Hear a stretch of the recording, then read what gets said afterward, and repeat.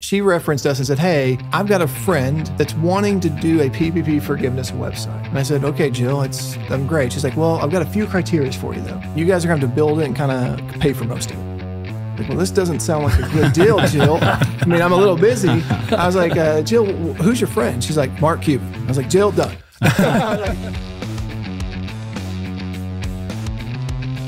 All right. Welcome to another episode of the Startup Junkies podcast. Thanks for tuning in from wherever and however you're tuning in with us today. Be sure to like, subscribe, share with your friends, family, your mother-in-law, anybody who you think would enjoy the Startup Junkies podcast. My name is Caleb Talley. I'm joined by my co-host, Daniel. How's it going? It's going well. How are you doing? Doing all right. And Jeff? Glad to be here. Beautiful Monday in Northwest Arkansas. And we are joined by our friend, Joe Ehrhardt of Teslar Software. How's it going? Great. Thanks for having me. It's Ehrhardt. That is correct. Easy to say, hard to spell. Yep. I will say that's how you know it's from the 7th century. Yeah, that's true. Okay. So, Joe, how we kind of kick off the podcast typically is, I invite our guests to jump into their origin story. If you were a Marvel comic book character, where is your prequel? Man, I wish I had a really cool origin story, but I think washed up on the shore somewhere. Yeah, but no, ours is kind of lame. It's pretty simple. I'm not a very risky person on stuff. I had a great job, worked for a great bank, and that bank failed in the crisis in 2008. So I was like, man, if there's ever an opportunity to start something, I'm already fired. Might as well try it. And so I got lucky enough. That bank, when they failed, got owned by the FDIC. And the FDIC actually needed consultants. So I started a company called 3E that's now Teslar to go out and help the FDIC. So, one door closes, another opens, and you just kind of take it from there. But, I always tell my wife, I said, things sometimes at the time seem like they suck. I'm like, man, I wish this wouldn't have happened. This has really ruined the trajectory I wanted to be on. But honestly, it always opens a better door if you can positively think about it and take advantage of it. And so we took that kind of failure setback and turned it into what's Teslar today. Let's roll it back even a little farther, though. I mean, you kind of grew up in banking. Weren't you a teller at one point when you were in high school and college? Yeah, when I was 16, 17, I grew up in Pea Ridge. And so to make money, I worked in the fields cutting thistles, if you know what those are. If you don't, they suck. It's 100 degrees. You're wearing long sleeves, long pants, gloves. Also cleaned out chicken houses and other feed mills. Nothing great. And when I was about to be a senior in high school, the bank called and said, hey, Joe, we know your mom. She's a hairdresser. You're a great student. Would you like to be a teller? I thought, air conditioning, counting money. This is a way better than cutting thistles. And so I did that, and I've been in banking ever since. So I realized in 2024, that will be 25 years, because that was 1999. Wow. And you managed to get a computer science, computer engineering degree at the U of A as well. That's where the computer knowledge came from, right? Yeah, I wanted to be an astronaut, but couldn't afford to go to any place cool. So I was like, well, computers, that sounds cool at the U of A. I went there and, had no idea what to do. Tried to actually do everything I could to not be in banking. I applied at like 4 jobs. I remember applying at JB Hunt. They said, get lost. And so I was like, man, I'm never getting out of this. And I'm so glad they said, get lost. Yeah, they're sponsoring it. I'm sorry. It's kind of like great company. They told me to get lost. It's kind of like being in the mafia. You can never leave, right? I never could leave. You're a made man now. You got to stay. Yeah. I had a teacher that always told me, never do anything for more than 5 years. He said 2 years to be good at it, 1 year to get really paid, and 2 years to get the hell out of it. He's like, if not, you'll be doing it for your whole life. It just stuck. It did. And so here we are. Very cool. So I guess a piece of advice that I've heard given to entrepreneurs before who are looking to kind of start a business in a field industry sector is to go and work in that space for a period of time to really understand it. So that just came naturally to kind of have some banking background. Yeah, I think there's a pro and a con there that you got to be careful about. You want to know enough of the space to know where the challenges are, but not so much to be locked into the path everybody's going, right? So one of the best things we like is we like to take new people who don't understand banking and throw them at a challenge, because sometimes they'll think about things others don't think about. A lot of times if you worked in industry long enough, you'll be like, well, that's the way it's always been. And you lack that creativity to get out of it. So no, I think it's great for entrepreneurs to be in the field they're in, but not too much in the field sometimes. Or you get somebody who has outside thoughts, who can think through the problems differently. I think that's critical, actually. So it's like living by a playbook. like get outside of that mindset, I guess. Yeah, one of the rules I always tell people is if you can deliver something to them, if a person asks you for A and you deliver A, you failed. If they ask for A and you can deliver something they never thought of that solves A, that's success. And so I tell my engineering team that all the time. Don't deliver what the customer asked for. Deliver what they didn't expect that solved what they wanted plus more. That's really how you're going to get those raving fans and those customers to give you more ideas. Unless you're a restaurant. Well, I guess. You know what? I've never worked in a restaurant. I went from thistles to banking. I don't actually have a clue. In fact, I will tell you, my wife says, what's the thing you hate to do the most? I hate cooking. Okay. So I don't cook unless it's mac and cheese. Is there a market for thistles? I just can't get. I know. What do you do with those? I think that the thistle is actually like the national flower of Scotland, something. But it's a freaking weed, right? But is there a market for it? It's a market to kill it. To kill it. Okay. All right. So you were the guy that had the Roundup that was out there. Yeah. So if you let thistles grow if you don't know anything about thistles, if they grow in the field, the cows won't eat them. Right. So they'll just keep spreading, and they just keep taking land that the cows won't go. And it's really, I mean, it's an invasive, or something and so it keeps growing and taking over the field. It was, I believe, it was the national flower of Scotland. Don't quote me on this; I may be totally wrong. Because they could plant them and horses wouldn't go through them, so it was a defense measure. Well, that same thing sounds works. like something my ancestors would do. Yeah. We're gonna bugger the English on this one. Plant thistles. I honestly think that's why, but that's what you're doing is you're actually going out and cutting them. Exactly. They're cut the ribbons, right? Reminds me of Monty Python. Anyway. My first job was picking peaches, and I often wore long sleeves and pants just because, like, not. Now, where are you from? I'm East Arkansas. I was thinking, like, is this like a Georgia thing? Yeah, no, not from Georgia, but there's hardly any peach orchards there anymore. But probably like 12 or 13 years old, and had to wear long sleeves, not because of like the same aspect of thistles, because peaches right off the tree, they already have fuzz, but that fuzz falls off over time. So by the time you get to like, you fill up your sack full of peaches, you are so itchy from all of that peach fuzz. It's itchy. It's so no itchy. kidding. That sounds terrible. Itchy. So just a tangent there. This is the positive side of GMO. That's where nectarines came from. It's like enough of the fuzz. Exactly. Well, Joe, Eat one. Well, get us back on track. Yeah, well, for any of our, way off in the thistle. I don't be that guy. But for any of our listeners out there who have never heard of Tesla or don't know what you do, can you maybe just tell them what it is you guys do? Yeah, we don't make car software. That's the first thing people usually ask. Yeah. Like, You're way cooler than that. Yeah. So Tesla, at the end of the day, people are like, how did you get the name? I'm an engineer. I'm a nerd. I liked Tesla, the person, not the car company. I like the car company too, but it wasn't directly related to that. And I came up with an idea of 3 products way back in 2008. One of them was going to be called Teslar, add R to it, about exception software. And like, what the hell is an exception? Well, in banking, if you've ever bought a house or bought a car, you signed a bunch of paperwork. Believe it or not, there's somebody at that bank that has to look at all that paperwork and say, did you do it right? And if you did anything wrong or anything was missed, we called that an exception. And so Teslar was originally created to help bankers figure out on paper processes what was missing. And it's grown from there. Today, essentially, I think we help over half the banks in this state, 33 states and counting, we have banks in. And essentially, we do everything you could imagine from the start to the end of a loan. So everything from the first day they meet you, putting it in like a CRM, to making the actual document you sign, et cetera. And we do all things in between. So it's a lot of, I would call it nothing fancy or beautiful on that you see as the user, but very critical for especially community banks.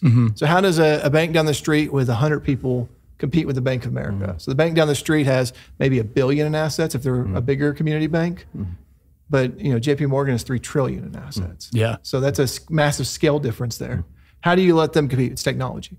That bank can have the right tech so that they can service you anywhere in the country, the same as Bank of America. And that's our job. Our job is to help community banks have the technology to compete against the big banks so that they're still there. Because at the end of the day, if you need a small business loan, you're starting out, you'll have a lot easier time getting that loan from a community bank than you would from a big bank. Yeah. Because they're willing to look at you as a person, the community, what's it look like, instead of just what does the computer model say the likelihood of you paying back is. And in the community banks, I would say, they've kind of been an institution in that community. They rise, being from East Arkansas and the peach orchards. But, kind of their relationships with the farmers they support and the small businesses that kind of just, it's very community focused. How has Teslar kind of been a part of the community there in Springdale too? Kind of how are y'all integrated into that community? Yeah, I mean, I was born in Fayetteville, and so people are like, really? I was like, yeah, I was born at the old Washington Regional, not the current one. So I'm born and raised Northwest Arkansas. I don't actually take one town and call it home. I call it old home. I went to school in Bentonville, Rogers, ironically, Elkins. I never went to school in Springdale, but my kids have been going. You're the ultimate Northwest Arkansas I just kind of jump around. I graduated from Pea Ridge. And so to me, it's just like, how can we, a couple of things as a startup, how can we grow a cool startup ecosystem? I think that's critical. The next tech innovation. And then two, how can we be long lasting? So it's not just, we're not just building a tech company so that Joe can get a 7-figure payout and go about his way and buy a boat and sell off. But how do we actually have a long impact? As someone born and raised in Northwest Arkansas, I want to see that. And yes, we definitely have some awesome long impact companies like Walmart, Tyson, JB Hunt. You can go on and name quite a few. But how do we get that next generation? How do we get that next Walmart and stuff? And so for us at Teslar, we're dedicated to growing here. We're building a building in the Springdale. I love Springdale because my kids go to school there, and I moved so many schools that I promised I never move my kids. And so that's kind of the focus on Springdale. They started there. We want to stay there. It's a great community. But reality, it's Northwest Arkansas to me. I'd be fine with, if we had to have a headquarters in Rogers, Bentonville, I wouldn't care. In fact, our first location outside of Springdale was in Bentonville. So. Follow on to that a little bit. And you've had an interesting history. You've been kind of a classic venture scale company. You took a little bit of investment. You're moving right along. You're making great progress. And then we have this black swan event. That's the pandemic. And the whole world, I can remember on March 12th of 2020, we get this information from Business Insider, and it said something like 75% of all small businesses have less than 3 weeks of available cash.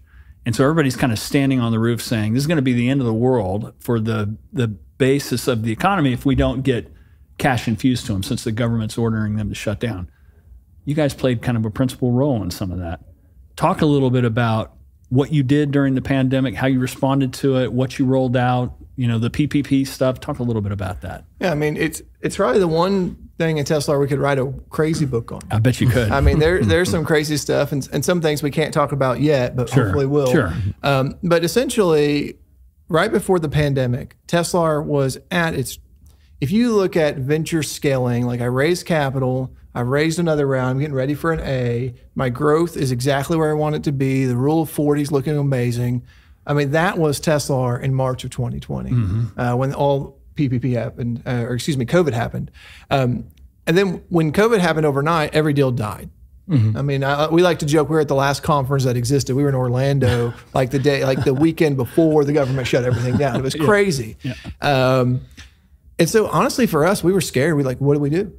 We have been on and if you're a startup company on that path, then you should be burning money, because why did you raise it if you're not going to burn it? So that means we're burning capital, but now the growth is going to fall off. So we got a little panic. So we said, okay, there are about 7 banks that we know really well that are influencer. Could we help them with this new thing called PPP that came out in round 1? And so we gave it to them for free. Now we gave it to them for free. We didn't make any money.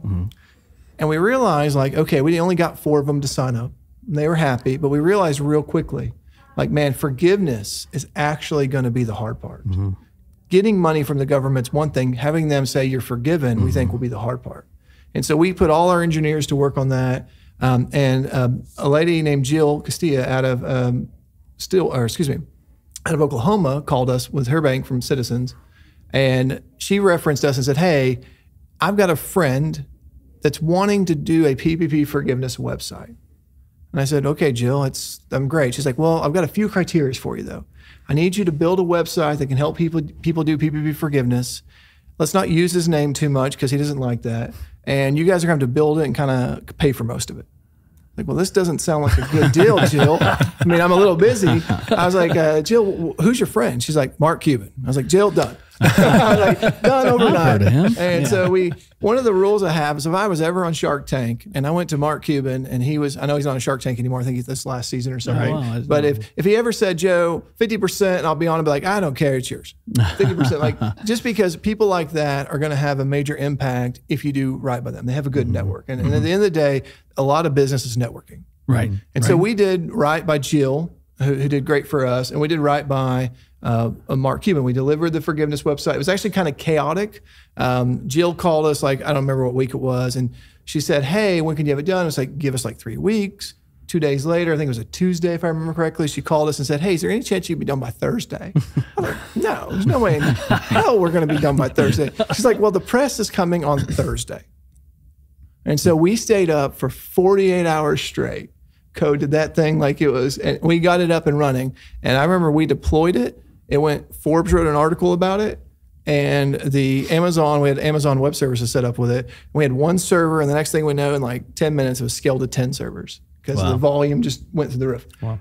At the whole time, we made $0 off that because forgiveness was it. But what it did do was later on, there were a lot of fintechs that did PPP.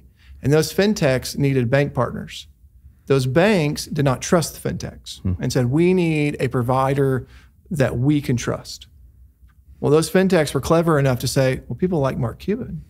Let's see who he is. And so Mark then referenced back to Jill. Jill sent it to us. We ended up processing for those fintechs, and the banks liked us because we were a bank company. So all the banks, and we ended up processing around 22% of all the PPP loans in the nation. That's incredible. It was over 1 million loans. Right? It was $22 billion that we moved through the network, over a couple million loans. And it all came from the fact that we did something for free without expecting a return. We did something that we thought, okay, this could make sense. We didn't say, hey, Mark or Jill, you got to pay us $1 million to do this. We just said, well, they're going to do it and hope it comes back to us. And at the end of the day, it did. It kind of literally ended up being a Series A for Teslar. Yep. We were able to buy out most of our investors from the revenue we made. We processed over 2.2 million loans. And the other thing for us, forget the money Teslar made or the impact in Northwest Arkansas. We helped over 2 million small businesses. The Biden administration really focused on that version to go after what we call, like if you're a bank, you have a priority, a fiduciary duty. If a person comes in if I have 2 people come in, one of them has a $10 million loan and one is a $100,000 loan, who am I supposed to help?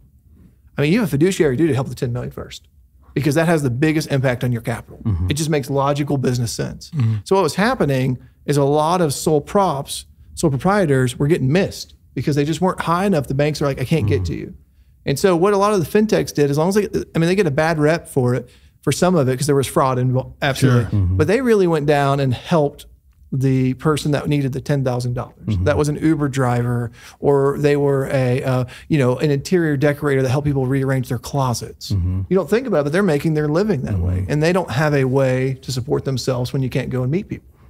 And so I can guarantee you a lot of those businesses would be deader than dead had they not had that support in a timely fashion. And so that's what we did. So most of the loans, we talk about the 2 million, a lot of those were those consumer loans. We also help banks across the nation. But I mean, that's a long-winded but short version of it. Some crazy nights in there. And trust me, there were a couple of times, if you think about $22 billion in a short time we moved it, there were days we'd sent $100 million ACH files out. And we're like, God, I hope there's not a typo. Hopefully it's not a couple extras. No typos. We didn't mess this up. Where's it going? Wow. Man. And I think amazing. And we talk about this a lot on the show, but I think a part of that is part and parcel of kind of the ecosystem that we do have here, where there is it's just kind of ingrained, and being so ingrained Northwest Arkansas as a individual to just support and add value and give and kind of lift. And I think that just is a prime example of that. It's just like add value where you can add value and help regardless of the scenario, and then have that rewarded back over time. Yeah, I mean, you may help somebody, you may do 15 times where you do something and you never get a return. But if you're expecting it, I used to say, if you're expecting, you're never getting it. Just go do what you need to get done. Do what's right. You know, there's lots of people have company cultures, but I like to think, do the right thing. You know, I tell my folks that, like, listen, if the customer's calling up. That's what it says on the wall right there. Oh, right there. I mean, yeah. But it's so easy to get away. Like, let's say, I give you a great example. The other day we had a goal of the company. We need renewals to look like this. We want this dollar amount. We had a customer that needs to cut down. Their bank, the interest rate market hasn't been good to them. Well, you know, the first thing our CA might say to me is like, hey, well, we can't give them a decrease in price. That's going to violate Objective 1. Like, well, wait a minute. What are they using? How are they using? What should they be appropriately charged? Do the right thing. It'll hurt goal 1, but I guarantee you they'll be a long-term customer and they'll probably help us in the end. So and they'll have other good things to say about you to other people. Yeah. That's a healthy way to look at it. And I think, you guys work with a lot of startups. I think that can get lost real fast when you're like, I got to hit this number to get my next raise. Mm-hmm. Well, you do the PPP forgiveness loans and everything else. Tell us a little bit more about what Teslar does. Yeah. So after PPP, which was completely chaos. Yeah. I mean, and one thing people don't realize, and we didn't brag about it till now, but we processed all that much volume with 30 staff. Which is nuts. Yeah. Think about it. Yeah. It was crazy. So it was, and remotely. I hated a lot of it. A lot of it was remote. Some of it we came in and just risked it. We got to do it. And we've grown a lot since then. But, Tesla today, after PPP, we could breathe. And, there's still things today we deal with on requests for data, what's going on here. So it's not done, but it's pretty much done. What we're doing today, what we're focused on today is where we see community banks, in my opinion, right now, the number one area community banks stink at. Go down the street to any amazing community bank in Northwest Arkansas and go get a small business loan or commercial loan. They're great. Go ask them to go help you finance a $5,000 unsecured, any consumer loan. And most of them are god-awful at it. Mm-hmm. And the reason is they've not invested in the technology because they don't make a lot of money there. Mm-hmm. Number two is they feel like you would got served somewhere else already. And so they just not to put a lot of thought in it. And if you backwards up, kind of reverse a little bit. They had this same mindset after some of the new rules came out around mortgages, which we call TRID, which is an acronym of acronyms. And so what they do, they didn't invest in it. So what happens?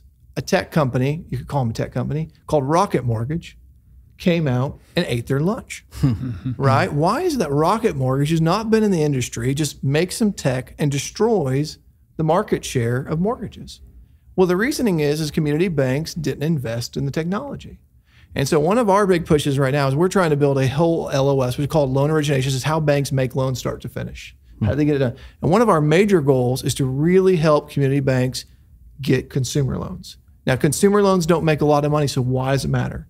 Because the consumer down the street that you lend the $5,000 to is the next person to own a small business that's in a large business. And if you don't get the top of the funnel, you won't have the end of the funnel. Mm-hmm. And that's one of the things that I'm pushing community banks hard on. It's like, you got to think about the top of the funnel. You don't want them all pulling up Bank of America and be like, well, that's where I'll get my small business loan. Yeah. Community banks will argue, well, we short circuit that by going to the country club, meeting people where they're at. Well, that's changing. Not everybody's going to networking events like we used to. We can do a lot of stuff remotely. And so how are we getting in front of them? Particularly people of Daniel's age, they're not gonna go into a branch and do this. They're gonna you're gonna expect it online. Yeah, exactly. Right.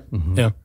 Do you think it's too late for these community banks to invest in that technology? Absolutely not, because community banks, COVID and /PPP showed one thing. And I think this is community bank's still biggest strength. If I called Bank of America, and let's say I was a big customer, at least I feel like I'm a big customer, maybe I'm $1 million revenue business. I feel pretty big, I feel like I've made it. I call Bank of America, I'm just a number. I call my community bank, they're Johnny on the spot. What do you need? How you get? There's something to be said when you're in an oh crap situation, you want a name and a face you can call. And I think community banks absolutely offer that in commercial lending. My thing to them though is like, let's get the top of the funnel. Let's help those folks out that can be your next business. Let's not just ignore them because we run the risk of driving off we're not seeing the long tail curve, the long tail cycle. Let me ask a follow-up to that. It's kind of a structural issue about the health of community and regional banking in general. So we all saw Silicon Valley Bank failed. Yeah. Security Bank out of New York failed. There was that margin spread because of how high the interest rates were and some of the things that they did on deposits and bonds. It felt all screwed up for a while, like we were going to have a cascading series of bank failures. What's the current, as somebody that's really close to it, what's the current state of the state, so to speak, in terms of the health of community banks? Yeah, so in banking, we talk about risk all the time. There's reputation risk, there's interest rate risk. Those banks that failed literally just failed 101 accounting, honestly.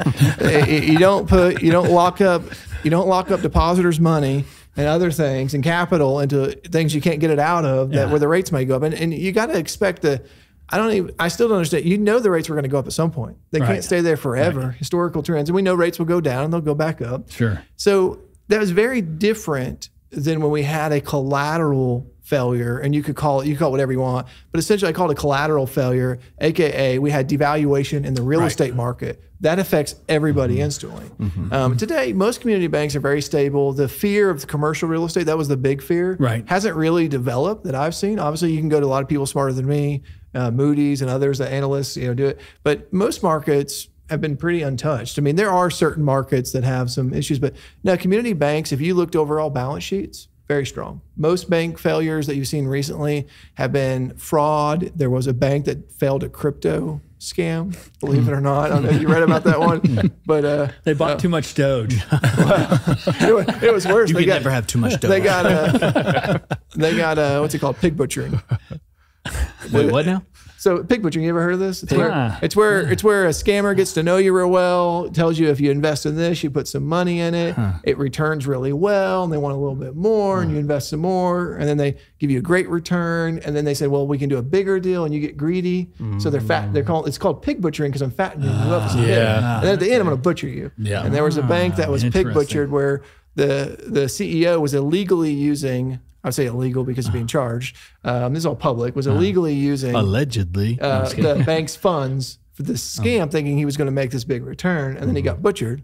And then the bank doesn't have any capital, and the government has to close it. Wow! So that's one of the craziest ones. But there's not a lot of. But overall, pretty solid, pretty stable. I think you're going to see. I hate it because it lowers my customer base, but I think you'll see mergers and acquisitions. Some consolidation. Consolidation is going to pick back up. Yep. That's just because the number one tool for consolidating is bank stock price. That's the capital they use to buy, and stocks are up or coming up. Gotcha. You mentioned you had a staff of about 30 when y'all kind of were, hitting the fan. Previously, what's the staff look like now? And tell us a little bit about the space that's coming together there in Springdale. Yeah, it's 65 today. We're hoping by the time the building opens in October of 2025, we'll be about 100.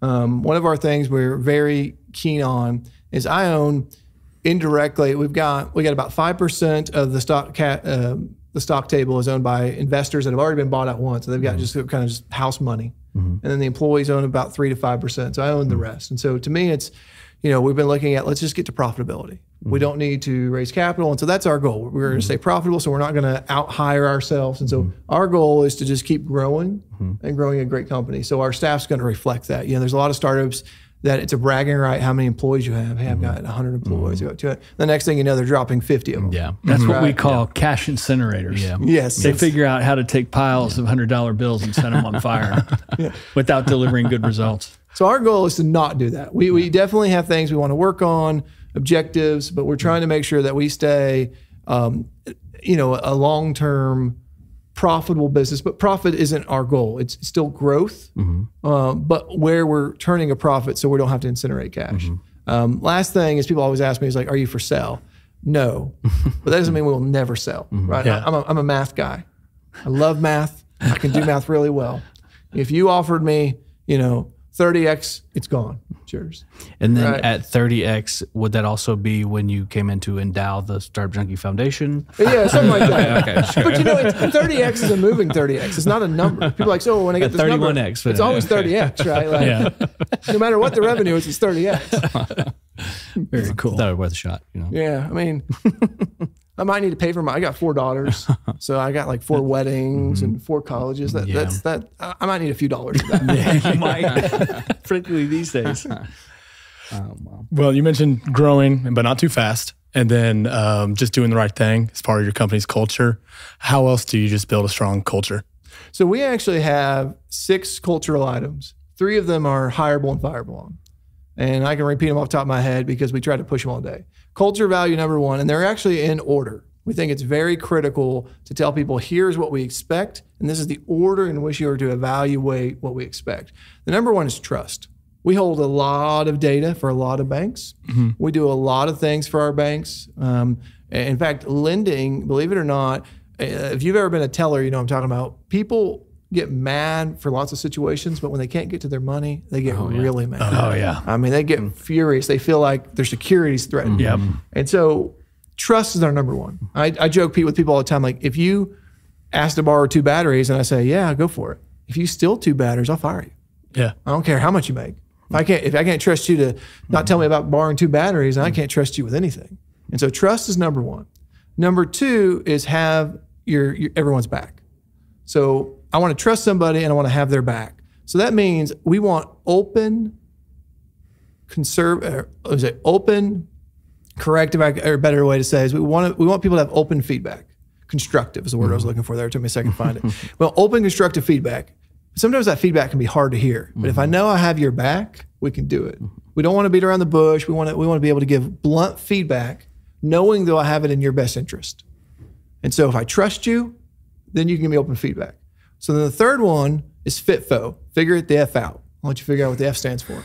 And I stole that from another startup. We love it. Stan in April. Yes, I did. That's exactly who I stole it from. And it's absolutely, I think, critical. Yeah. So like the other one, I remember this very well. And this poor person, I won't say his name, but one day we were like, hey, the water cooler's empty.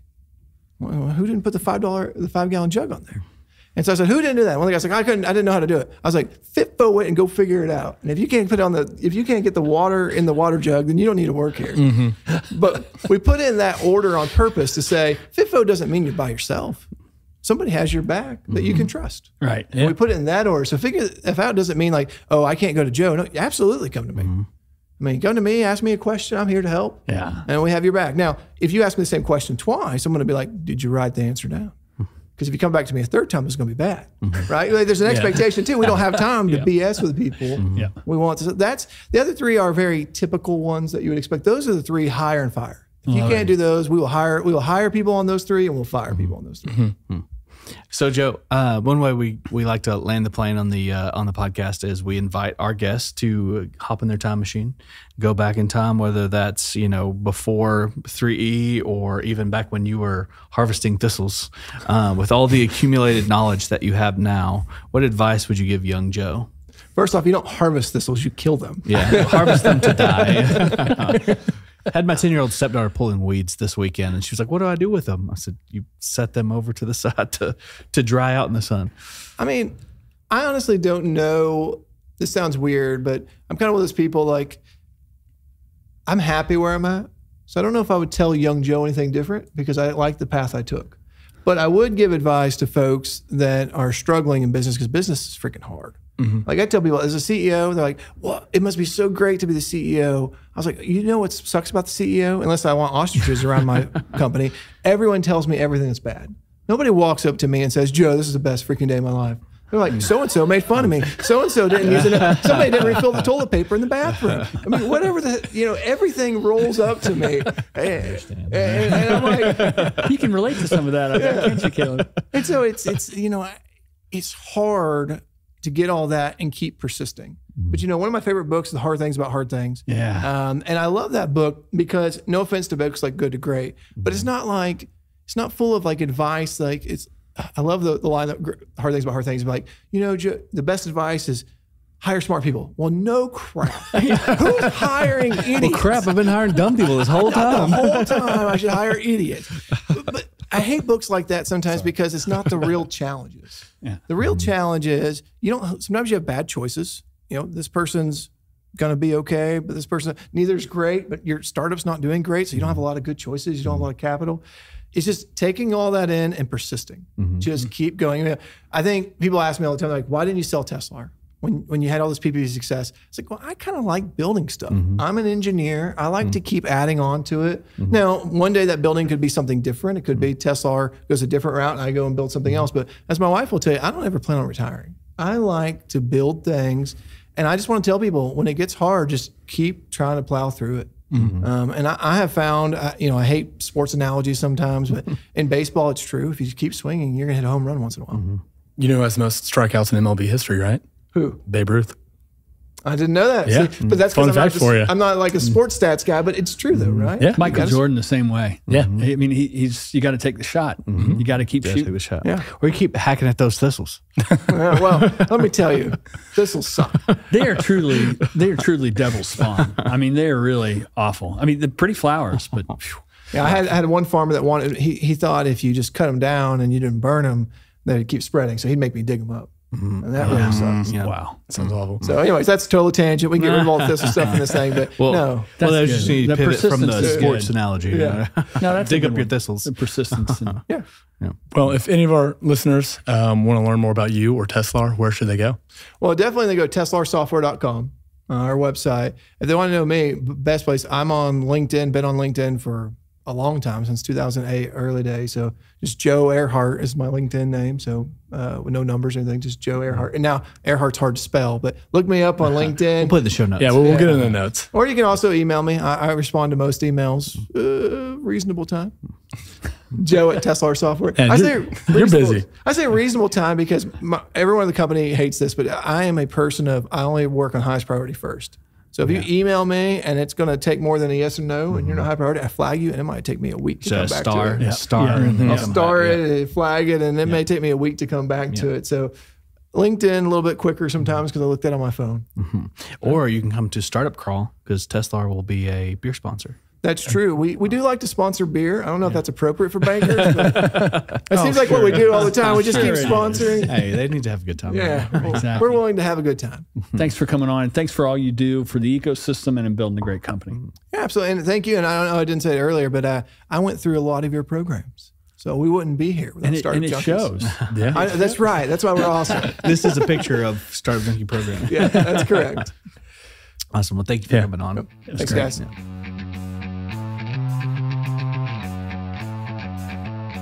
Ecosystem builders, entrepreneurs, chambers of commerce, mayors.